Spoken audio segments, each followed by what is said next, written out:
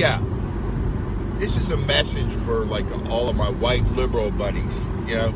So brothers and sisters, Dav, Kimya, Khalil, yeah, y'all just leave the room for a minute so I can talk to these peeps, my peeps, right?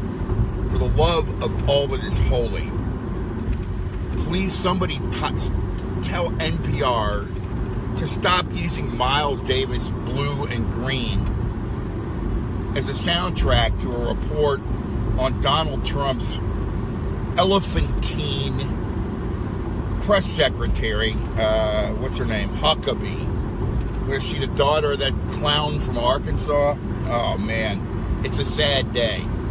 But Miles Davis will rise up out of the grave and go and slap you slam upside your head if you do not stop desecrating his music by playing it behind any reports about this ass clownage that is going on. You understand?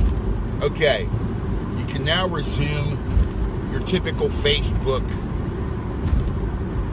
perusings. I recommend the cat memes, the cuddly baby animal memes. What else? There's nothing more cuddly than a baby giant fruit bat or a baby sloth. Nothing on this planet. So do yourself a favor this Monday.